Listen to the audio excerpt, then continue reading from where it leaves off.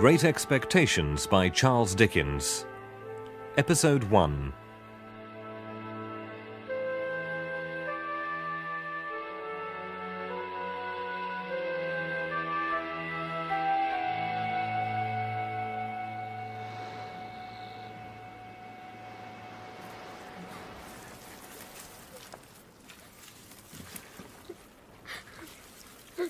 Hold your noise. Keep still, you little devil, or I'll cut your throat. Pray don't do it, sir. Tell us your name. Quick! Sir. Once more. Give it mouth. Sir. Show us where you live. Point out a place. Ours was the marsh country. I managed to point out our village a mile away before the church in front of me went head over heels and he emptied my pockets. I had nothing in them but a piece of bread. You young dog. What fat cheeks you got. Damn me if I couldn't eat them. Oh. You sit on that stone. And don't you move.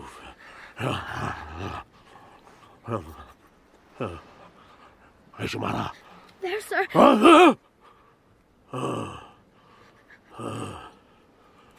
And is that your father along of her? Yes, sir. This parish, sir. Who do you live with?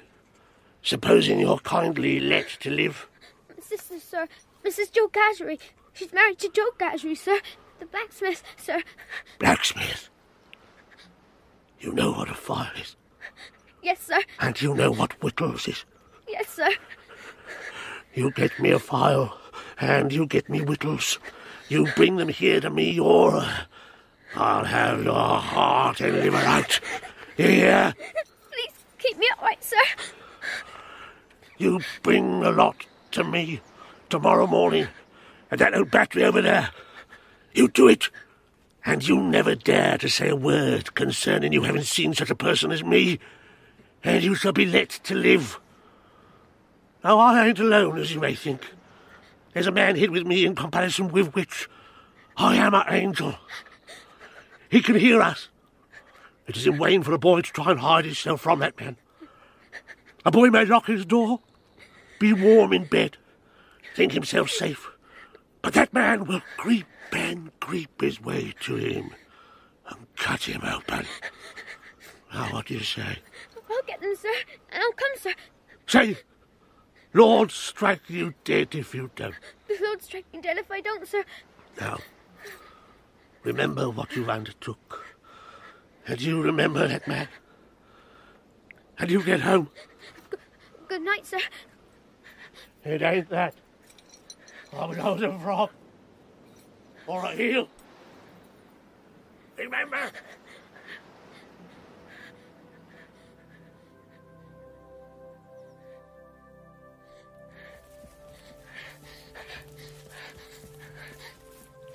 When at last I looked back, on the edge of the river I could only make out two black upright things. A beacon which sailors steered by, and a gibbet with chains where a pirate had been hanged. The man was limping towards this. I looked all around for the horrible man, but I could see no signs of him.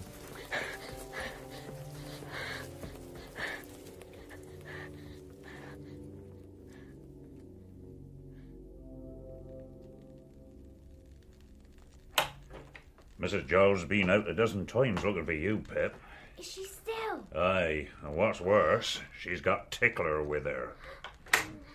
Tickler was a wax-ended cane, worn smooth by collision with my tickled frame. My sister, not a good-looking woman, was more than 20 years older than I and had established a great reputation with herself and her neighbours because she had brought me up by hand. Joe, with his yellow curls and sweet temper, I always supposed she had married by hand. She got down, she got up, she makes a grab at Tickler, and she rampaged out. She's coming. Get behind me leg. Now, where you been, you young monkey? And tell me directly what you've been doing to wear me away with fret and fright and worry, or I'll have you out of that corner if you was 50 pips. No. And he was 500 gorgeries. I've only been to the churchyard. If it wasn't for me, you'd have been in the churchyard long ago. Who brought you up by end? You did. And why did I do it, I should like to know? I don't know. Churchyard. You may well say churchyard, you two. You'll drive me there between you one of these days. Come and eat. My sister had a trenchant way of cutting our bread and butter. First, she jammed the loaf hard against her bib, where it sometimes got a pin in it or a needle, which we afterwards got in our mouths. Then she took not too much butter and spread it as if she were making a plaster with a slapping dexterity. She then sawed a very thick round off the top, hewed it into 2 halves, Joe getting one and I the other. Though I was hungry, I dared not eat my slice. I felt I must have something in reserve for my dreadful acquaintance and the still more dreadful man. Knowing Mrs. Joe's housekeeping to be of the strictest kind, I slid my hunk of bread and butter down my trouser leg. Pip, old chap. What's the matter now? I say, you'll do yourself a mischief. It'll stick somewhere. You can't have chawed it, Pip. What's the matter? If you can cough any trifle on it up, Pip, I recommend you do it. Manners is manners, but still, your health's your health. By this time, my sister was quite desperate, so she pounced on Joe, and taking him by his 2 whiskers, knocked his head for a little while against the wall above my head. Oh, no, perhaps you'll mention what's the matter, you staring great stuck pig. You know, Pip, you and me is always friends, and I'll be the last to tell upon you any time. But such a most uncommon bolt as that. Been bolting his food, has he? You know, old chap, I bolted myself when I was your age frequent, and as a boy I'd been among as many bolters, but I never seen your bolting equal yet, Pep. It's a mercy you ain't bolted dead. You come along and be dosed. A pint of tar water, the urgency of my case deemed to demand it, was poured down my throat while Mrs. Joe held my head under her arm as a boot would be held by a bootjack. Joe got off with only half a pint. Because you've had a turn.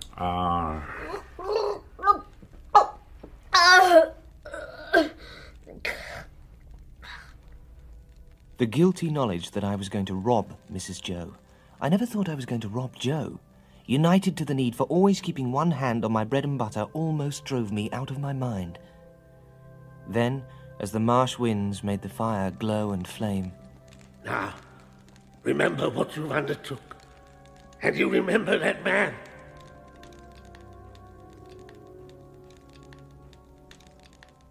As it was Christmas Eve, I had to stir the pudding for next day with a copper stick from 7 to 8 by the Dutch clock, and found the tendency of exercise to bring the bread and butter out at my ankle quite unmanageable, until finally I could slip away and deposit that part of my conscience in my garret bedroom.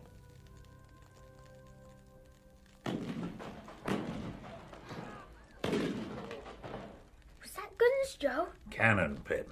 There's another convict off. What does that mean, Joe? Escaped. What's a convict? A bad man. There was a convict off last night after sunset gun, and they fired warning of him. And now it appears they're firing warning of another. Who's firing? Drat the boy. Ask no questions, you'll be told no lies. Ask her. Mrs. Joe, I should like to know, if you wouldn't much mind, where the guns come from. The hulks. And please, what's Hulk? That's the way with this boy. Answering one question, he'll ask you a dozen directly. Hulks are prison ships, right across the marshes. Who's putting them? I didn't bring you up by hand to badger people's lives out. Be blame to me, not praise. People are put in the hulks because they murder and because they rob and forge and do all sorts of bad. And they always begin by asking questions. Now get you along to bed. Since that time, which is far enough away now, I've often thought that few people know what secrecy there is in the young under terror, no matter how unreasonable the terror, so that it be terror.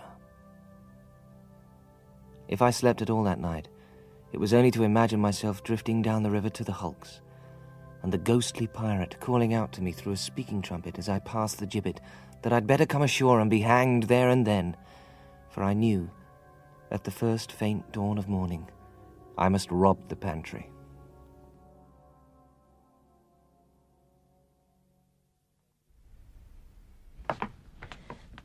Every board on the way down cried, "Stop, thief! Get up, Mrs. Joe!"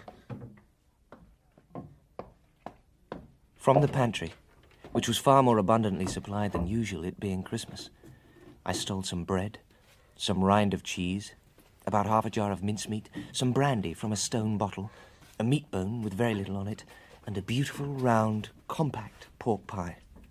It had been so carefully covered in a corner that I took it, hoping it was not intended for early use and would not be missed for some time. In the forge, I got a file from among Joe's tools, put up the fastenings as I'd found them, and ran for the misty, damp marshes.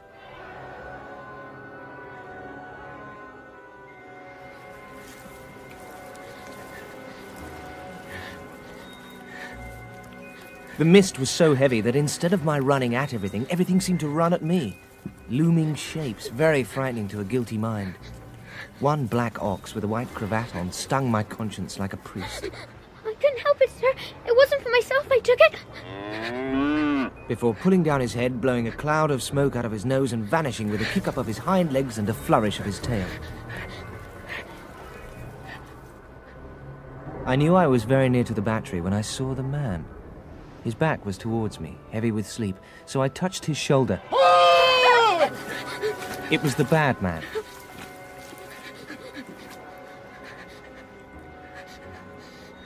Then, at the battery, there was the right man, hugging himself and limping as if he'd never all night left off hugging and limping, waiting for me. He was awfully cold. I half expected to see him drop down before my face and die of deadly cold. Oh, what's in the bottle, boy? Brandy. I think you've got the fever, sir. I'm much of your opinion, boy. You've been lying out on the meshes. I'll eat my fill before the shivers of the death of me. I'd do that if I was going to be strung up to that there gallows directly afterwards. I'll bet you. I'd often watched a large dog of ours. The man ate the same way, strong, sharp, sudden bites, snapping up every mouthful. You're not a deceiving imp. You brought no one with you. No, sir. No. Well, I believe you. This is good pie. I'm glad you like it. Thank you, my boy. I do.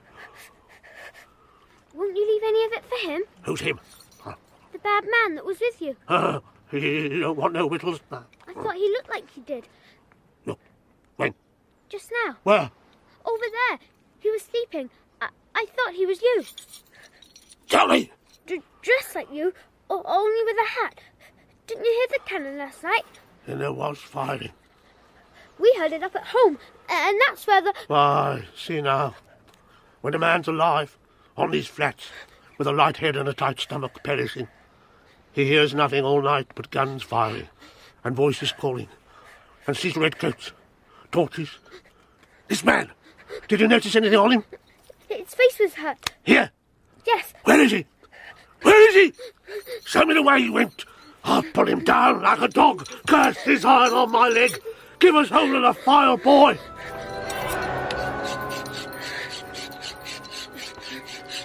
And he was down on the wet grass, filing at his iron like a madman, not minding me or his own leg, which had an old chafe and was bloody, but which he handled as roughly as if it had no more feeling in it than the file.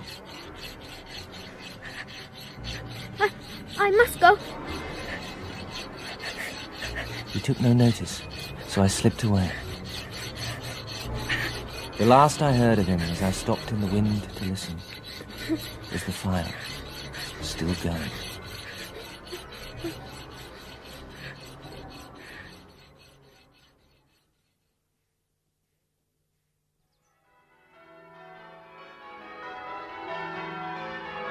Joe and I going to Christmas church must have been a moving spectacle for compassionate minds.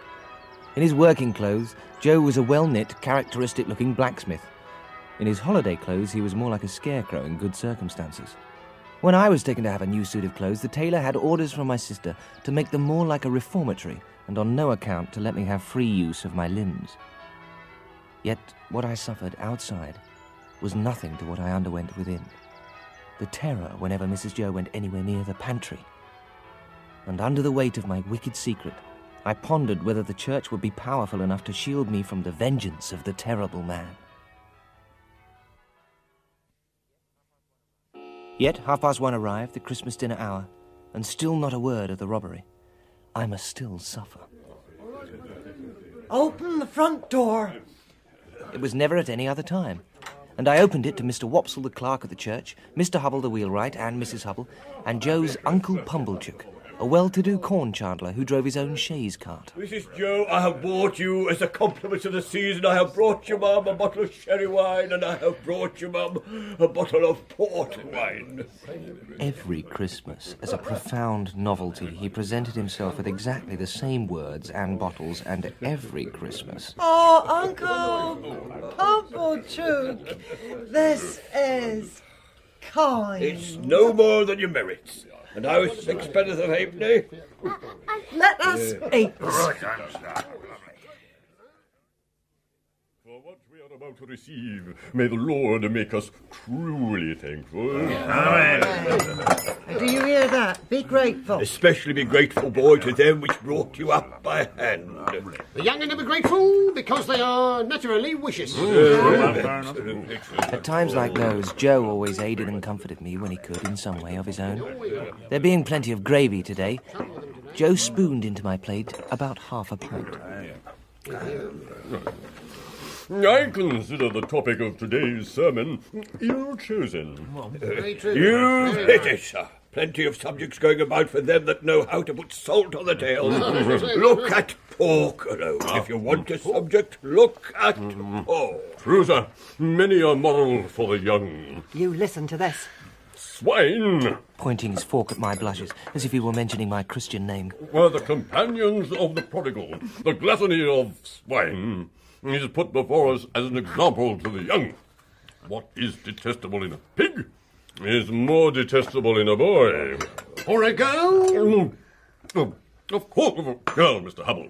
But there is no girl present. Besides, young Sixpence, think what you've got to be grateful for. If you'd been born a squeaker, He was. If ever a child was. you would have been disposed of for as many shillings according to the market price of the article, and Dunstable the butcher would have come up to you as you lay in your straw, and he would have whipped you under his left arm, and with his right he would have tucked up his frock to get a penknife from out of his waistcoat pocket, and he would shed your blood and had your life. No bringing up my hand there, no, not a bit of it. Joe offered me more gravy, which I was afraid to take. It was a world of trouble to you, Mum. Trouble? Trouble? Clean plates. Cold, Mr. Gargery. Ladies and gentlemen, you must taste to finish with such a delightful and delicious present of Uncle Pumblechook. A savoury pork pie. Oh, Mrs. Shaw, we'll do our best endeavours. Let's have a cut. You shall have some, Pet. A bit of savoury pork pie would lay atop of anything you could mention and do no harm. Oh! It's gone! Gone! I've never been absolutely sure whether I uttered a shrill yell of terror merely in spirit or in the bodily hearing of the company, but I knew I must run away. I released the leg of the table I'd been gripping and ran for my life, straight into soldiers. Excuse me, ladies and gentlemen. I'm on a chase in the name of the king. He was chasing me. He was holding out the handcuffs. And I want the blacksmith. And pray what might you want with him? Mrs., speaking for myself, I should reply the honour and pleasure is for my acquaintance. Speaking for the king, I answer, a little job done. We've had an accident with these cuffs. I find the lock of one of them goes wrong and the coupling don't act pretty. As they're waiting for immediate service, will you throw your eye over them? It'll take 2 hours. Then will you get about it at once, blacksmith? It's on His Majesty's business. Here, you two, make yourselves useful to the blacksmith. Rest, stand easy. How far might you call yourselves from the marshes hereabouts? Well, just a mile, Sergeant. Oh, that'll do. We'll begin to close in on them about dusk. A little before dusk, my orders are. Yes, that'll do. Convicts, Sergeant? 2. They're pretty well known to be out on the marshes still, and they won't try to get clear of them before dusk. Anybody here seen any such game? No. Well, they'll find themselves trapped in a circle sooner than they can count on.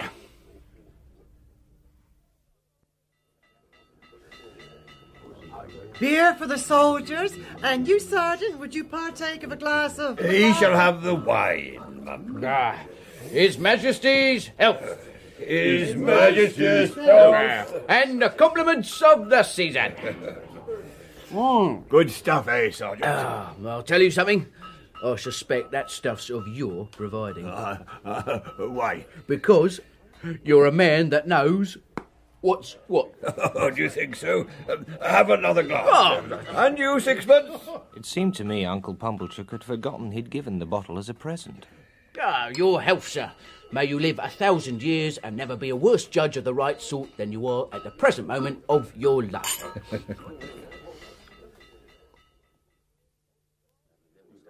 With you, hob and nob. The top of mine to the foot of yours. The foot of yours to the top of mine. Ring once, ring twice. The best tune on musical glasses. Your cuffs, Sergeant. Thank you, blacksmith. Men! Shall we go with the soldiers and see what comes of the on? No, I think not. No, not me. I will, if you do, Joe.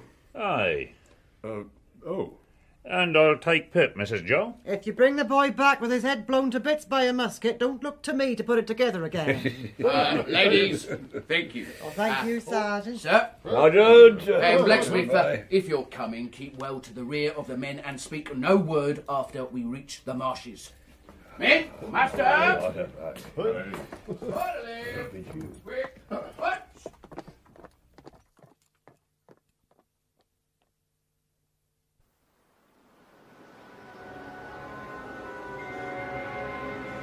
On the marshes, footing was bad, darkness descending, and a bitter sleet came rattling against us on the east wind, and Joe took me on his back. Well, I hope they shan't find them. I'd give a shilling if they'd cut and run, Pet. The soldiers were in front of us, extending into a pretty wide line with an interval between man and man. Under the low red glare of sunset, the beacon and the gibbet and the mound of the battery and the opposite shore of the river were plain, though all of a watery lead colour. With my heart thumping like a blacksmith at Joe's broad shoulder, I looked all about for any sign of the convicts.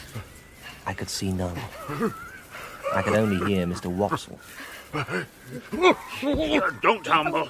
Try keep up, Mr. Wopsle. The soldiers were moving on in the direction of the old battery.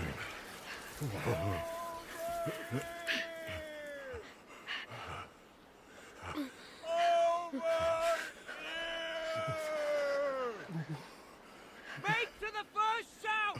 At the double! We slanted away to the right, and Joe pounded away so wonderfully I had to hold on tight to keep my seat. Hold on, Pep. Hold on. A real winder, Pep.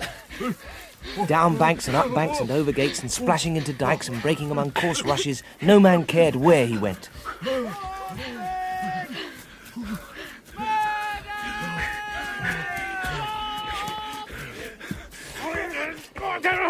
I swing fire. I swing fire. Surrender, you two.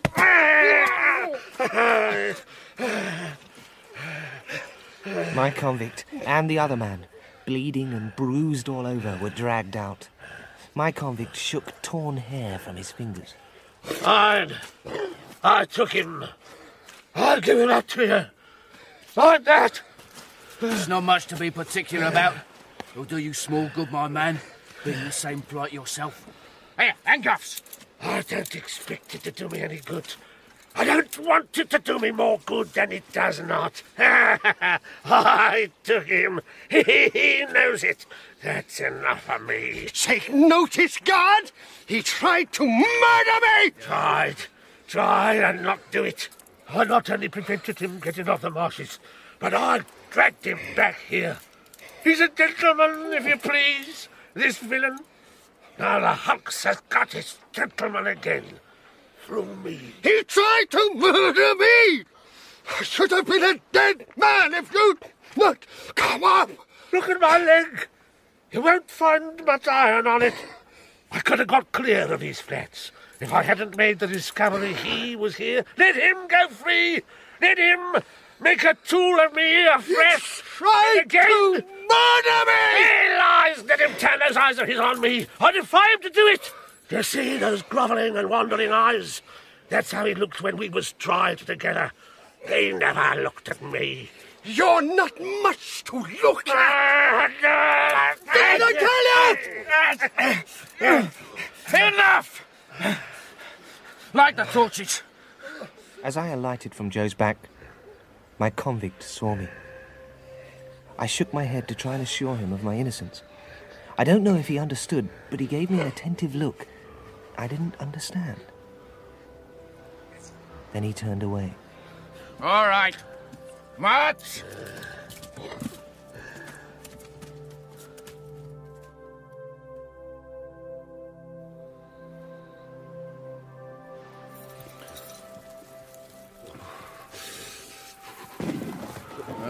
You're expected on board. I wish to say something respecting my escape. You have no call to say it here. I know, but a man can't starve, at least I can't. I took some victuals up in the village, where the church stands almost out on the marshes. You mean stole? From the blacksmiths. There was some broken victuals, that's what it was, and a dram of liquor, and a pie.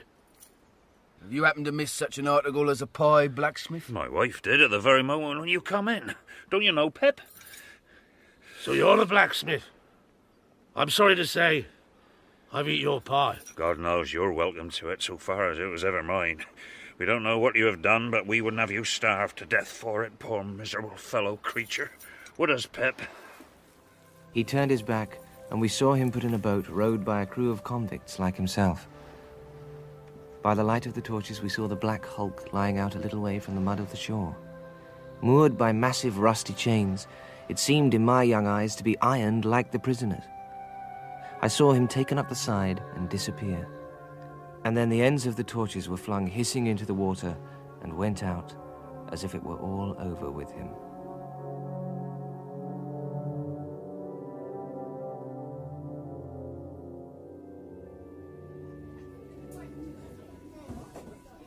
Mr. Wopsle's great-aunt kept an evening school in her little general shop. She was a ridiculous old woman of limited means and unlimited infirmity, who used to go to sleep from 6 to 7 every evening in the society of youths who paid twopence each per week for the improving opportunity of seeing her do so. Mr. Wopsle read poetry aloud upstairs. The shop was run by Mr. Wopsle's great-aunt's granddaughter, Biddy, an orphan like myself. And with Biddy's help, I struggled through the alphabet as if it had been a bramble bush, getting considerably worried and scratched by every letter. But by a year after the hunt on the marsh, I had begun to read, write and cipher, on the very smallest scale.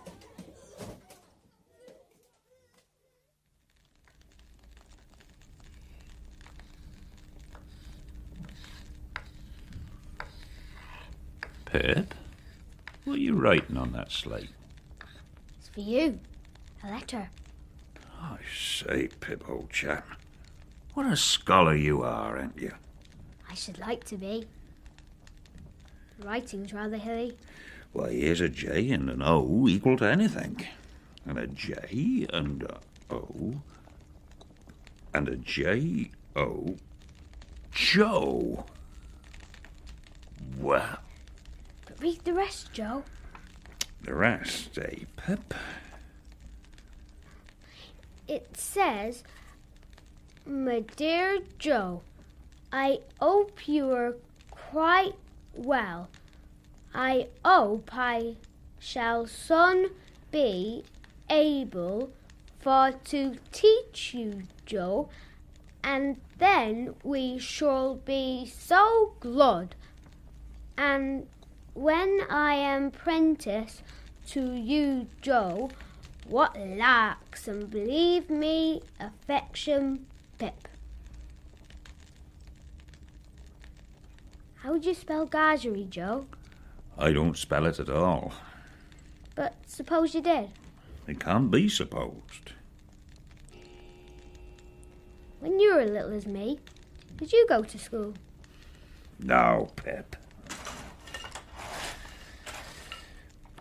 My father, Pip, were given a drink. And when he were overtook with drink, he hammered away at me mother. And then he hammered at me with a wigger only to be equalled by the wigger with which he didn't hammer at his anvil. You're a listening and understanding, Pip? Yes, Joe. Consequence, me mother and me, we ran away a lot, and she put me to school. But me father were that good in his heart that he couldn't bear to be without us. And so he'd come with a most tremendous crowd and make such a row at the doors of the houses where we was, that they used to be obligated to have no more to do with us and to give us up to him. And then he took us home and he hammered us, which you see, Pip, were a drawback on me learning. Poor Joe. Well, somebody had to keep the pot a boiling. Consequence, me father didn't make objections to me going to work in the forge. In time I were able to keep him, and I kept him until he went off in a purple leptic fit. Mother were in poor health and quite broke. She weren't long of following, poor soul. Her share of peace come round at last. It were but lonesome then, living here alone, till I got acquainted with your sister, and whatever the family opinions, or whatever the world's opinions on that subject may be, Pip, your sister is a fine figure of a woman. Yes, Joe. A little redness or a little matter of bone here or there was a signify to me. When I got acquainted with your sister, with the talk of how she was bringing you up by hand, very kind of her too, and I said along with all the folks. So, when we was to be married, I said to her, and bring the poor little child, there's room for him at the forge. I'm sorry. Ever the best of friends, and there's Pip. Don't cry, old chap. Come on, old chap. Now, when you take me in hand in my learning, Pip, and I tell you beforehand I am awful dull, most awful dull, Mrs. Joe mustn't see what we're up to. And why on the sly? I'll tell you, Pip. Your sister is given to government. Government? Which I mean to say, the government of you and myself. Oh. And she ain't over partial to having scholars on the premises for fear as I might rise, like a sort of rebel, don't you see? Why don't you... Why don't I rise? Yes. Well, I want to say this very serious to you, old chap. I see so much in my mother of a woman drudging and starving and breaking her honest heart and never getting no peace in her mortal days, that I'm dead afeard of going wrong in the way of not doing what's right by a woman. And I'd far rather of the two go wrong t'other way and be a little ill-convenienced myself. I wish it was only me that got put out, Pip. I wish there weren't no tickler for you, old chap. I wish I could take it all on myself, but this is the up and down and straight on it, Pip. And I hope you'll overlook shortcomings.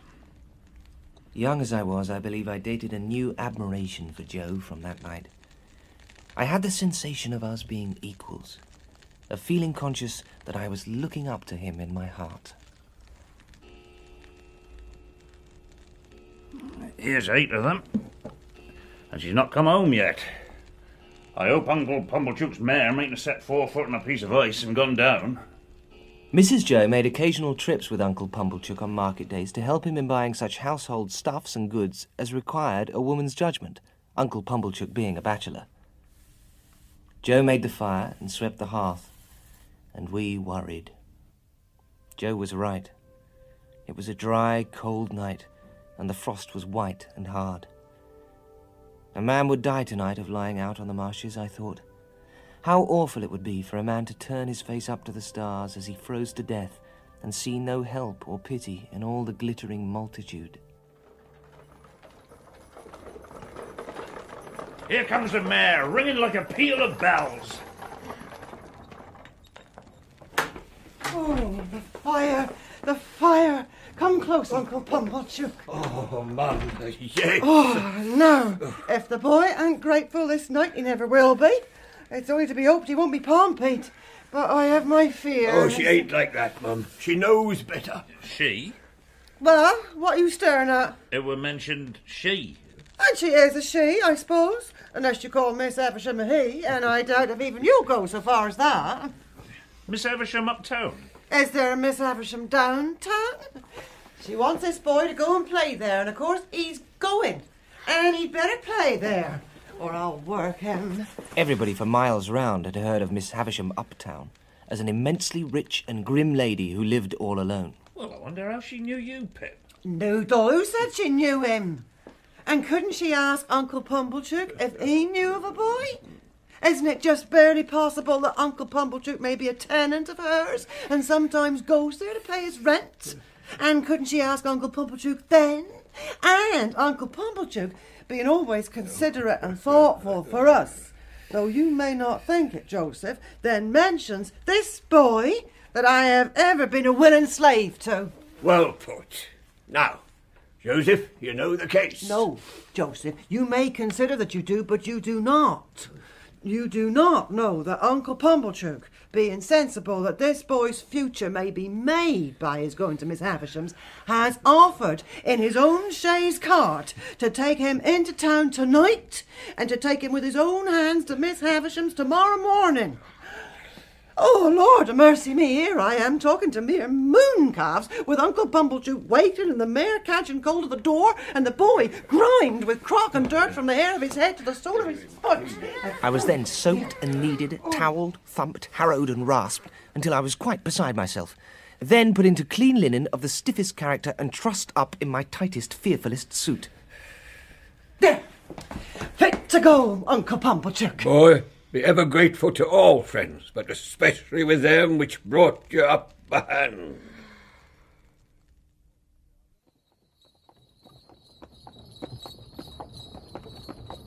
I had never parted from Joe before, and what with my feelings and the soapsuds, I could at first see no stars from the cart. But gradually they twinkled out one by one, without throwing any light on the question why on earth I was going to play at Miss Havisham's and what on earth I was expected to play at.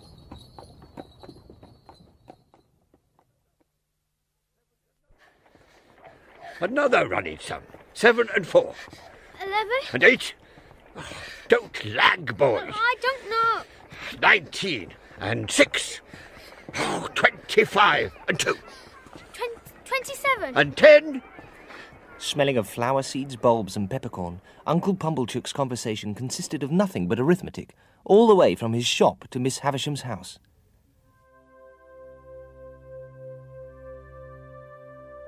It was of old brick, dismal, and had a great many iron bars in it. Some of the windows had been walled up, and there was a courtyard in front, which was barred too.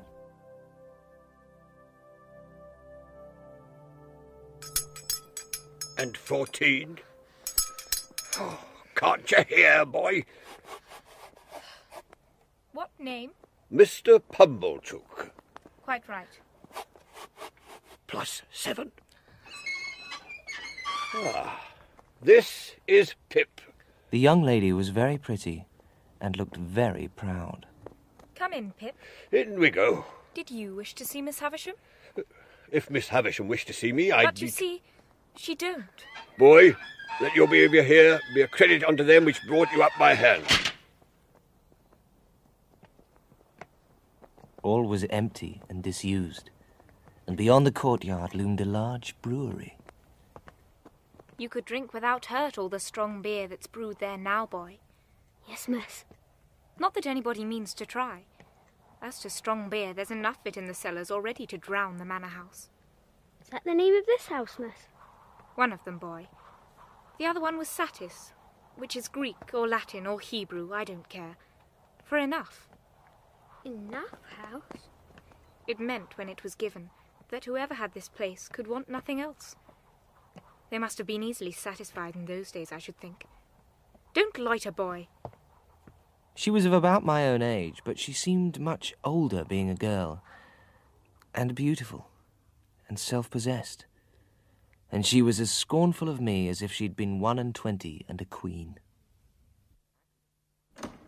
Access to the house was by a side door, the great front entrance having 2 chains across it.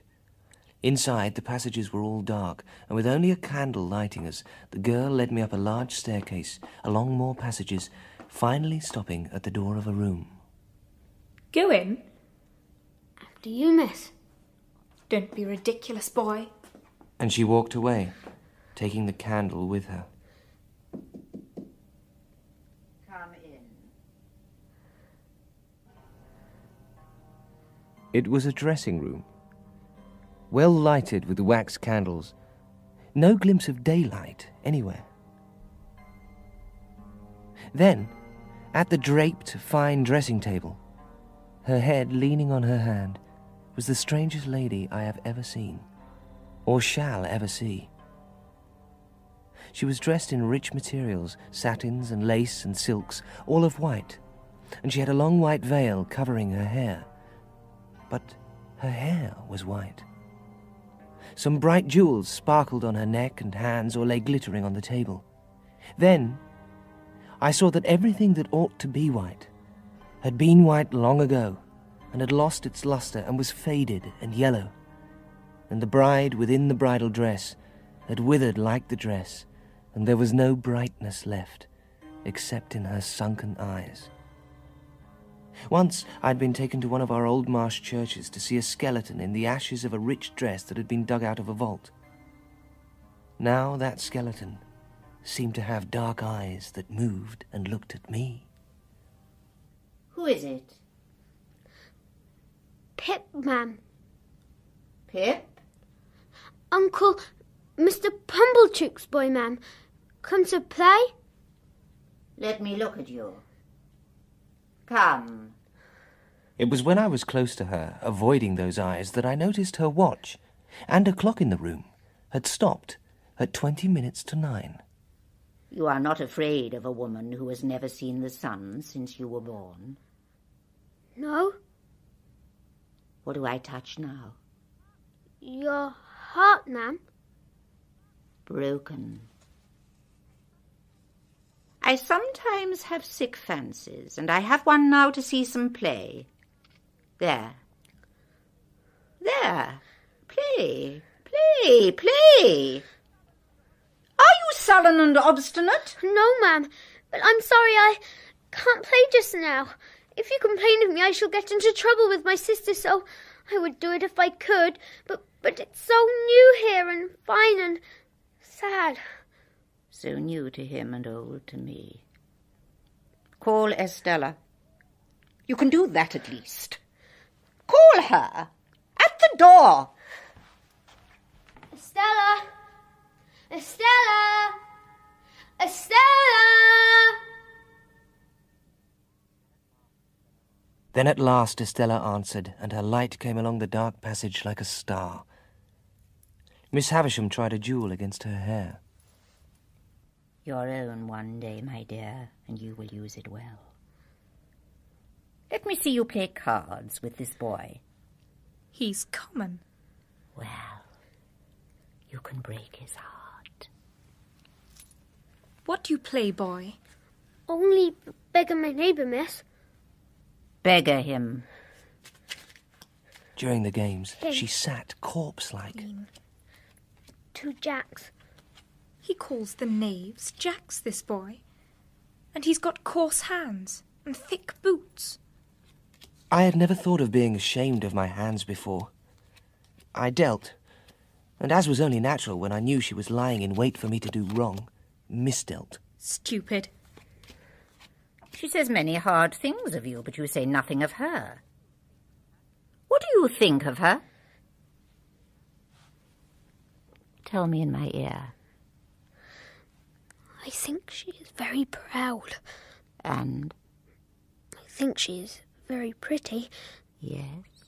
She is very insulting. I want to go home. You shall soon.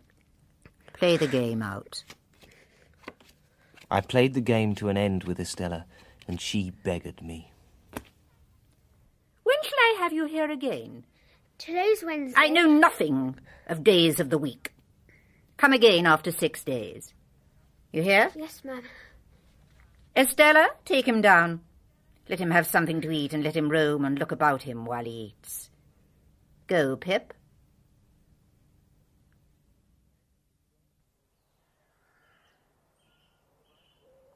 In bright daylight, I looked at my clumsy hands Why had Joe never taught me jacks should be called knaves? Here's bread and meat. You're crying. I'm not. But when she'd gone, I leaned my sleeve against the wall and cried, and knocked the wall, twisting my hair. I was so humiliated.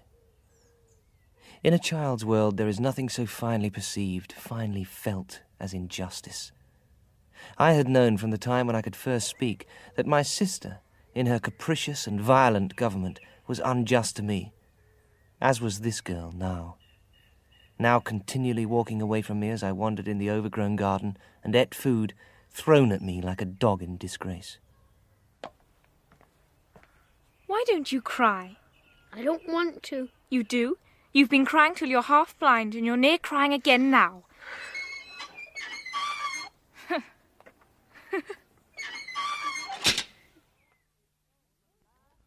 For the last time, what is she like?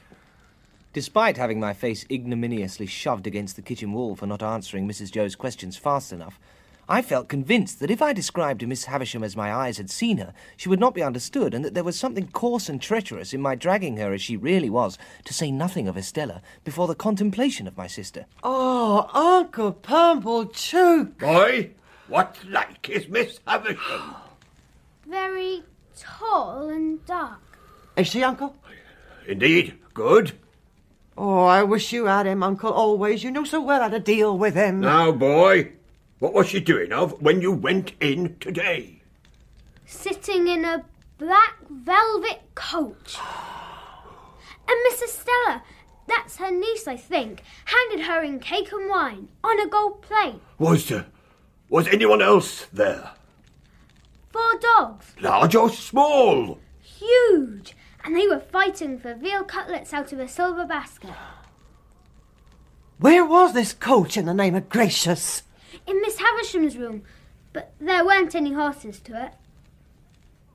Can this be possible, Uncle? I tell you, Mum, my opinion is it's a sedan chair. She's flighty, you know, quite flighty enough to pass her days in a sedan chair. Did you ever see her in it, Uncle? I've never clapped eyes on her. How could I, when I've been there, I've been took up the outside of a door, and she spoke to me that way?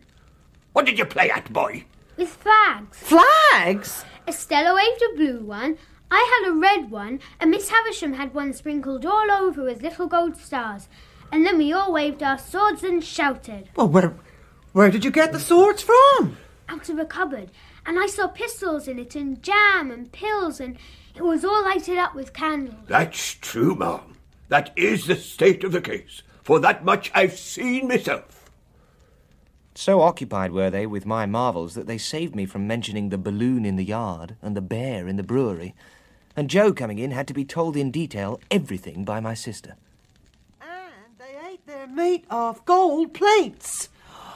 She must do something for him.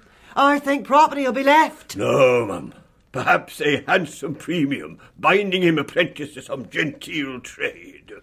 Say the corn and seed trade. Eh, Sixpence? I'd say be lucky if Miss Havisham's give him one of those dogs which had fought for the veal cutlets. If a fool's head can't express better opinions than that, and you got any work to do, you had better go and do it.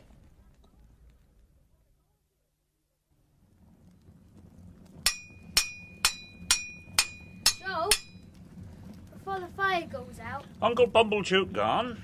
Yes. What is it, Pip? You know all that about Miss Havisham? Oh, remember, I It ain't true, Joe. It's lies, Joe. Not all of it. If there weren't no veal cutlets, at least there was dogs. No, Joe. A puppy? What possessed you, Pip, old chap? There was a beautiful girl, and she was proud, and she said I was common, and I wish you hadn't taught me to call knaves at cards jacks, Joe, and I wish my boots weren't so thick nor my hands. I don't know how the lies come. Lies is lies, Pip. That ain't the way to get out of being common, old chap. And as to being common, I don't make that out at all clear. You're uncommon small, yes, but likewise you're an uncommon scholar. I'm backward, Joe. Why, see what a letter you wrote. You think too much of me, Joe. Be it so or be it so, you must be a common scholar before you can be an uncommon one, I should hope. The king upon his throne with the crown upon his head can't sit and write out the Acts of Parliament in print without having begun, when he was an unpromoted prince, with the alphabet, could he? No, Joe. Were there a flag, perhaps?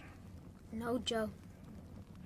Well, that's a thing that can't be looked into without putting your sister on the rampage. Looky here, Pip, as what is said to you by a true friend. If you can't get to be uncommon through going straight, you'll never get to do it with lies. You angry with me, Joe? No, old chap. But bearing in mind that them lies, which I mean to say were of a stunning and audacious sort, alluding to them which bordered on wheel cutlass and dog fighting, a sincere well-wisher would advise, Pip, them being dropped into your meditation when you go upstairs to bed. That's all, old chap. Don't never do it no more.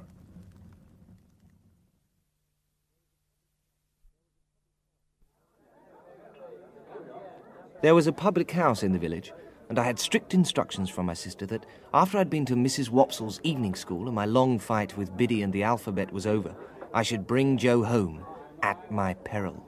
Hello, Pip, old chap! There was a stranger sitting with Joe and Mr. Wopsle, a secret-looking man. His head was all on one side, one of his eyes half shut up, as if he were taking aim at someone with an invisible gun. As I sat, he nodded to me, then rubbed his leg in a very odd way. You was saying you was a blacksmith? Yes, I said it.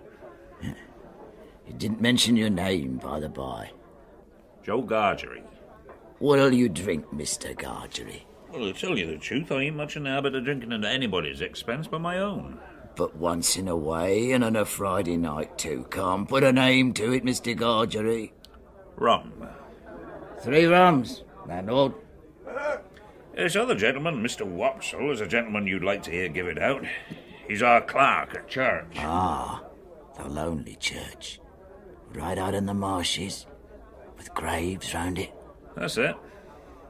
I'm not acquainted with this country, gentlemen, but it seems solitary towards the river.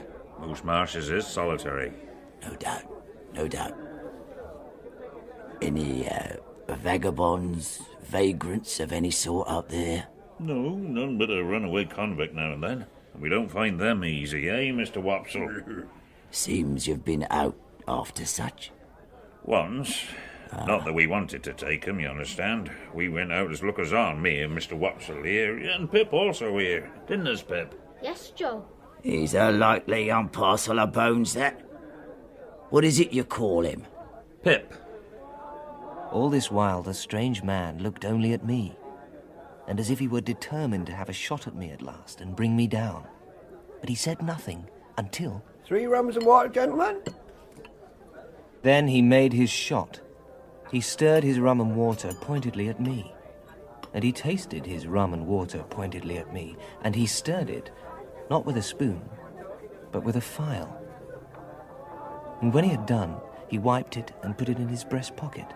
I knew it was Joe's file, and I knew that he knew my convict.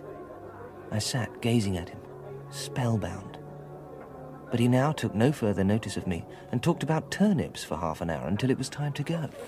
Stop half a moment, Mr. Gargery. I think I've got a bright new shilling somewhere in my pocket. And if I have, the boy shall have it. He looked it out from a handful of small change, folded it in some crumpled paper. Yours. Mine. Your own. Thank you. Good night, sir. Good night, blacksmith. And you, Mr. Wopsle. And he gave me only a look with his aiming eye. No, not a look, for he shut it up. But wonders may be done with an eye by hiding it. Joe went all the way home with his mouth wide open to rinse the rum out with as much air as possible. But I was in a manner stupefied by this turning up of my old Miss Steed and old acquaintance, and I could think of nothing else.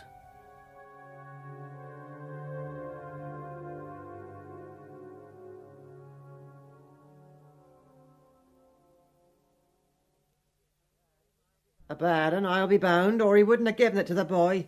Let's look at it.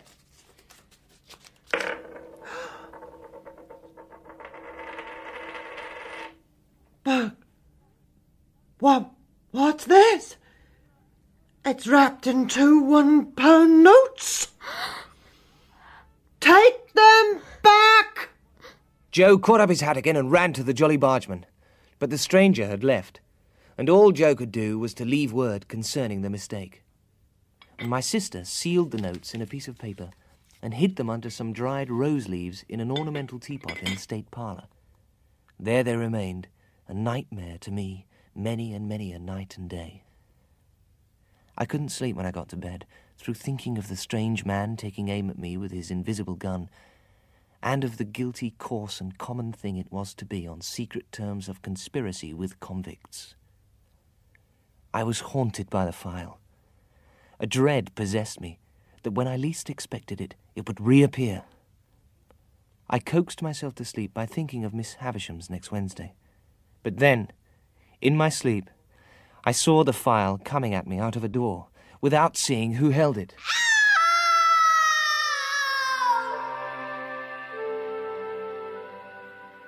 In episode 1 of Great Expectations, Pip was played by Gary King, Miss Havisham by Geraldine McEwen, and Estella by Polly Maberley. Jim Carter was Joe Gargery, and Maggie Steed Mrs. Joe. Uncle Pumblechook was played by Norman Jones, and the stranger by Fraser Carr. The narrator was Douglas Hodge. The music was composed by Malcolm Clark. Great Expectations was dramatised by Ray Jenkins and directed by Sally Avens.